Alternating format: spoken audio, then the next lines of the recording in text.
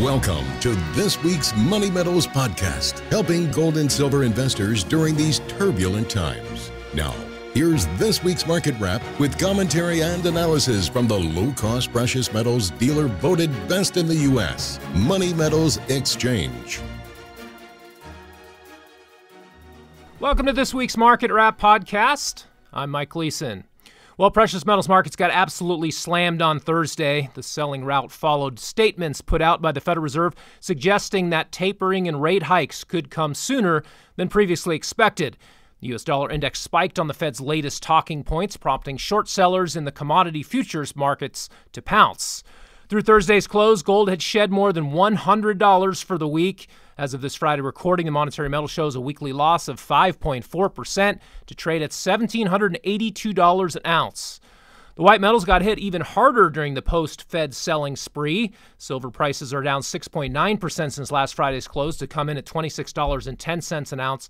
Platinum is taking an 8.2% weekly pummeling to trade at $1,065, and its sister metal palladium has plunged 9.8% for the week to a quote of $2,536 per ounce as of this Friday morning recording.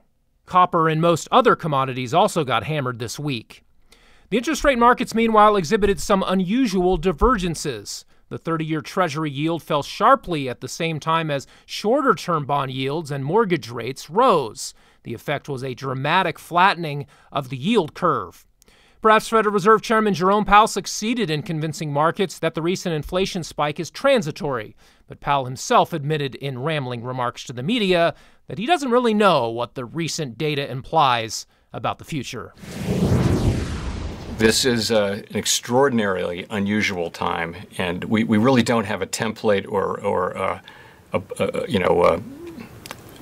any experience of a situation like this. And so I think we have to be humble about our ability to understand the data. It's not a time to try to reach hard conclusions about the labor market, about inflation, about the path of policy. There is a possibility on the other side of this that inflation could actually be quite low going forward. But that's not really where our focus is right now. Our focus right now is we need to. Our expectation is that these high inflation readings that we're seeing now will start to abate. Inflation could abate slightly from here, or it could accelerate further. But it's not going away, and the Fed sees it as its mission to make sure of that. That means the prospects remain grim for cash savers and bondholders who are hoping to generate enough income to maintain purchasing power. Negative real interest rates are going to be a force for some time to come. As the Fed's balance sheet sits at a record $8 trillion and growing, policymakers are now projecting a gradual tapering and 2 rate hikes in 2023. Who knows if that will actually happen? And even if it does, the Fed funds rate will still be pitifully low versus the Fed's own 2% inflation benchmark. Investors who buy into the transitory inflation line are being duped. Inflation, when measured against nominal interest rates, will remain high for the foreseeable future. Yes, lumber prices and used car prices could come down in the months ahead as supply and demand rebalance, but there could also be tremendous wage pressure unleashed as businesses struggle to fill jobs amid millions of working-age people still sitting at home collecting government benefits. Inflation could begin showing up in a whole host of areas that aren't even being talked about yet. So despite this week's Fed-induced carnage in precious metals markets, nothing officials said diminished the long-term case for owning gold and silver. Certainly some near-term technical damage was done. Further momentum selling in futures markets is possible before a final bottom is reached.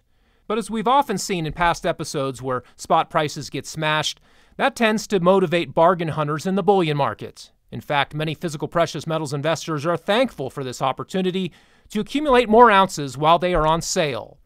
A divergence between a declining paper market and a red-hot bullion market could unfortunately lead to potential shortages in some products and a rise in premiums across the board. That's what happened to the silver market during last year's tumultuous gyrations. Regardless of market condition, bullion buyers would be wise to inquire about premiums before buying a particular product. Often the same quantity of metal can be obtained at a much less overall cost simply by switching from government-minted coins to privately issued rounds, for example. Some dealers try to steer customers into higher premium products by touting their particular dates or proof finishes or purported collectible value. But paying up for any of these features can be a big mistake if your main objective is to accumulate ounces of precious metals for long-term inflation protection. A big part of any sound inflation protection strategy is keeping transaction costs low. That means staying away from specialty markets within markets where bid-ask spreads are wide, market values are subjective, and scams can be pulled.